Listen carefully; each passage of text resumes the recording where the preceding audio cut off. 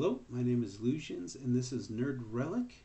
Today I'm going to be going over a tutorial on how to use port security on HP switches. So first let's open up PuTTY. I already know the switch that I'll be SSHing into. So let's log in, and as you can see we have a password set.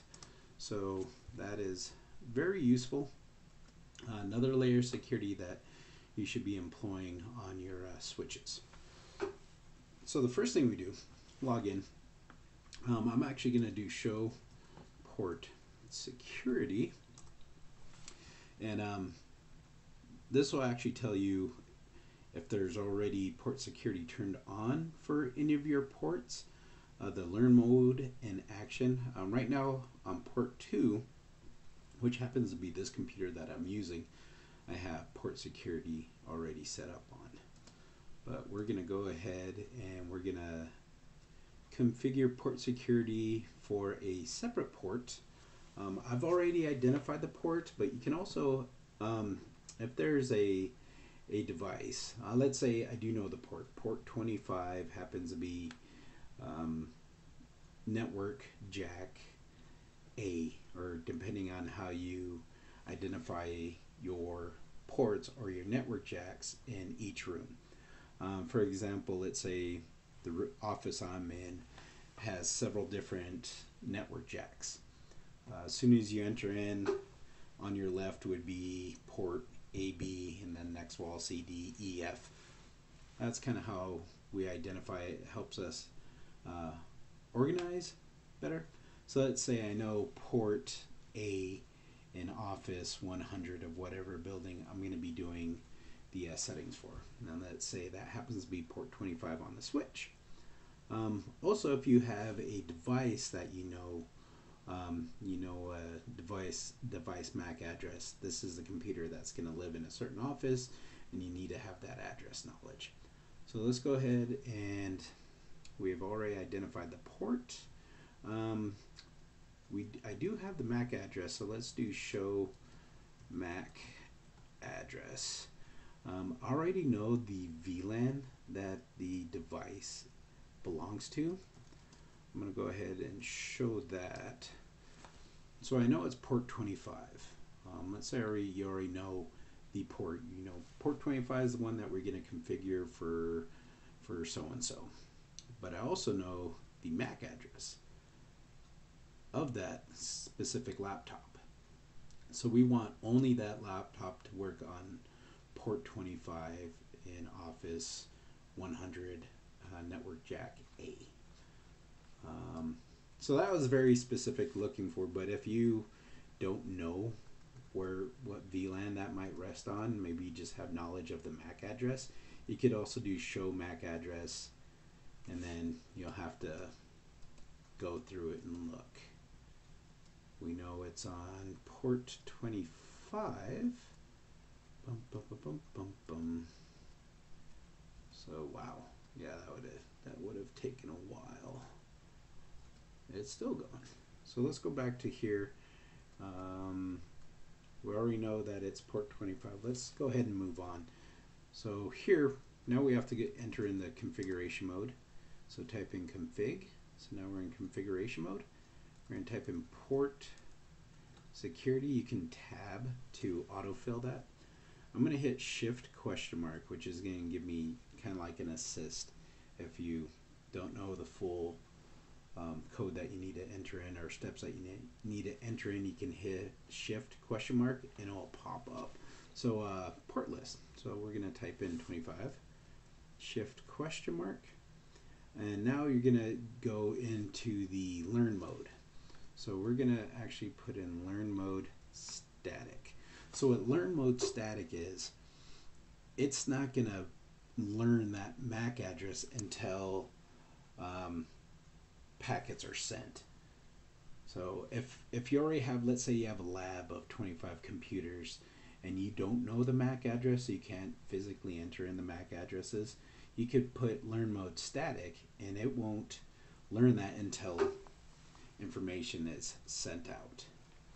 So we're going to put in learn mode static. Next is going to be address limit.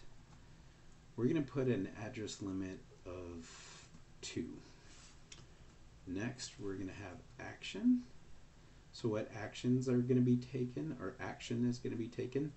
We're going to do send alarm. All right. So there we have it. We're going to hit return. And the difference between send alarm, matter of fact, let me back a little. Question mark, you have none, so no actions will be taken. Send alarm and send disabled. So send alarm, what will happen is it's going to flag that port and say, hey, you know, this device, try to access it. But if that MAC address isn't one of the learned MAC addresses and it's already reached its limit, then that device, that intruding device, is not going to get any connectivity. They can plug in all day long. What they can do is, like, okay, let's say somebody brought in their home laptop and try to plug it into the network. Network's like, no, I don't know you. I've already reached my limit of MAC addresses, so I'm not going to give you any connectivity. What that person can do is, oh, okay, well, plug back in my work device. Boom, connectivity restored. But with send disable, if they, let's say, it is a device that you just solely want that to be connected, and if somebody tries to plug anything else in, you can shut down that port. So that's send disabled. So that I'd rather do send alarm, but if there's like, if it's a port that you really want to lock down, you can disable it if anybody tries to plug anything else in except for that specific device. So we're just going to go back to send alarm return. So now that we have configured that, you can do show port security and specify the port, or actually let's do this. So now we have port 2 has been configured. Now you can see port 25 is configured. So that's a little brief. Or we could actually specify port 25, and then you can get more information. So port 25, learn mode is static. I currently have it plugged in, so information should already been sent. And address limit 2, and we have action send alarm. So it's already recognized the device. So this is the device, the main device that I want on there. So what I'm going to do really quickly, I'm going to step away. I'm going to unplug the device that I've already have set in there to learn, and I'm going to plug in a separate. I'm going to plug in a separate laptop. Now I have the address limit set to 2. So if we go back up here, now we have 2. So it's learned those 2. Let's say the port or that office or the needs of that individual has changed and they only have one device. Another example is we have these phones where the network connects to the phone, and then the phone will feed network to the end device, like a laptop or a desktop. So let's say that's no longer the case. Just a computer needs to be in there, or we have the phone connected separately. So let's say that this device right here is the one that we no longer need. So now we have both of these devices learned. Let me double check. I do have working connectivity on that second laptop. So now we need port security steps to remove authorized address. So we're going to go no port security, specify the port that we're working with is port 25, MAC address, and we're gonna eliminate this one. So what I did is I highlighted that, copied it, and so now that one is removed, or it should be removed. So it should no longer take that port. So no port security for that specific. That was not me. So we have that. That is now configured. So I'm gonna unplug and plug back in the original device. Dun, dun, dun, dun. So boom, take that.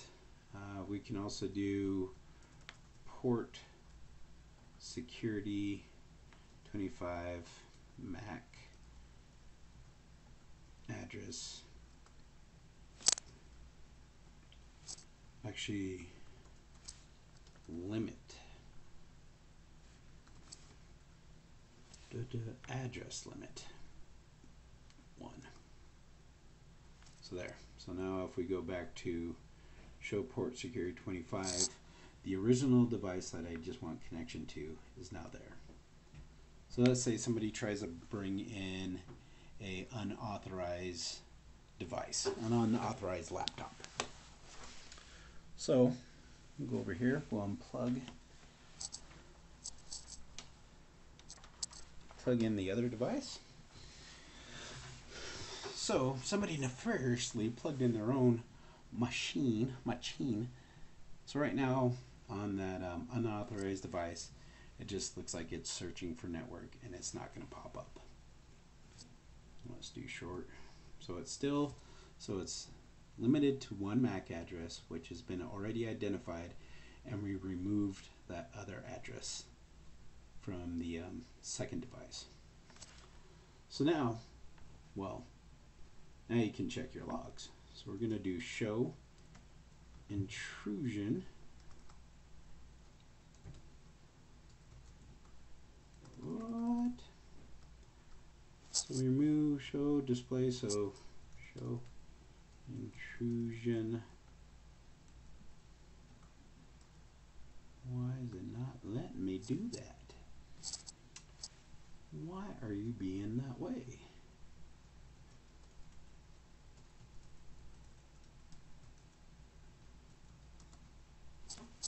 Let's do show faces.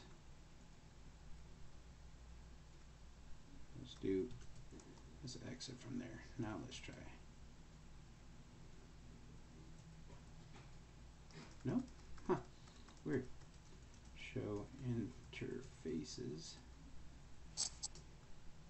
Brief. So as you can see, intrusion alert. So there's nothing for 2. Let's go down. So port 25, we see that there is an intrusion. So that second device that I plugged in is trying to get connectivity, and now it shows, hey, something was amiss here.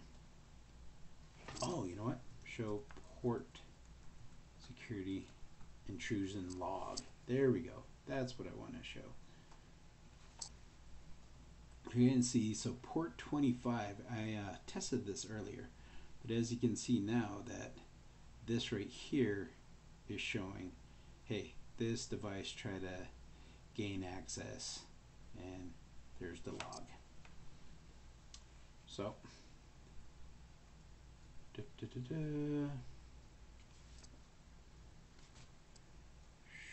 show port security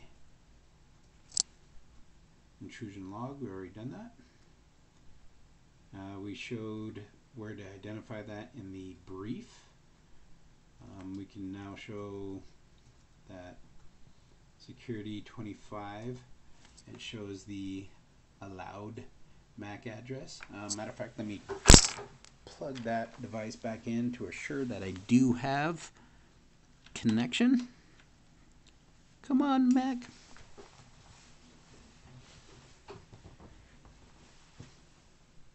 Okay, that has connection back to it. And now let's say that this port is now no longer needing port security. The use of the room has changed, and the way to turn off port security is to issue a no port security.